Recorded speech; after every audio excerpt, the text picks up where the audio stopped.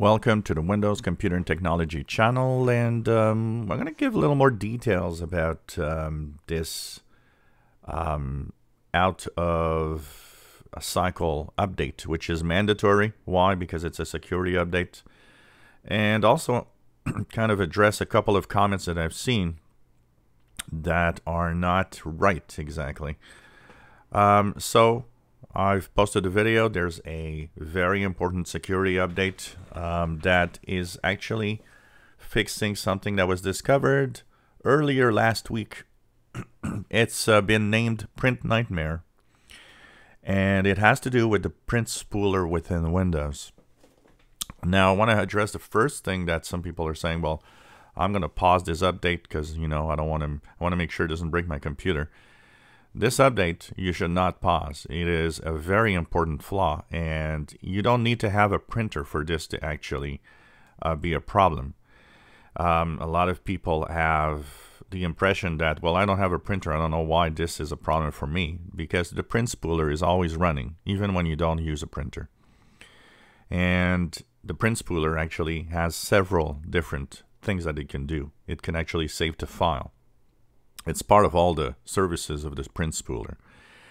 So that service within Windows, which is meant for printing, has a severe flaw that is called a 0-day because it was discovered.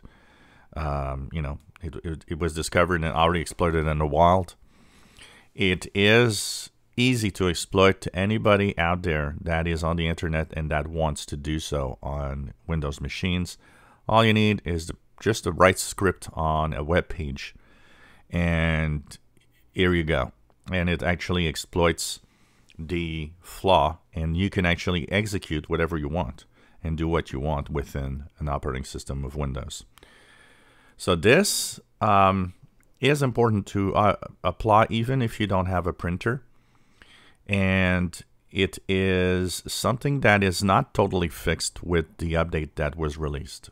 Why? Because they still haven't had the full time to update and fix everything with this problem. What they've done, first of all, the first thing that they wanted to do to mitigate last week was, if you don't have a printer, turn off Print Spooler and until there's a fix. Of course, anybody that had a printer, that's another story. You need to print. You need to have the Print Spooler working. So they're told, be careful.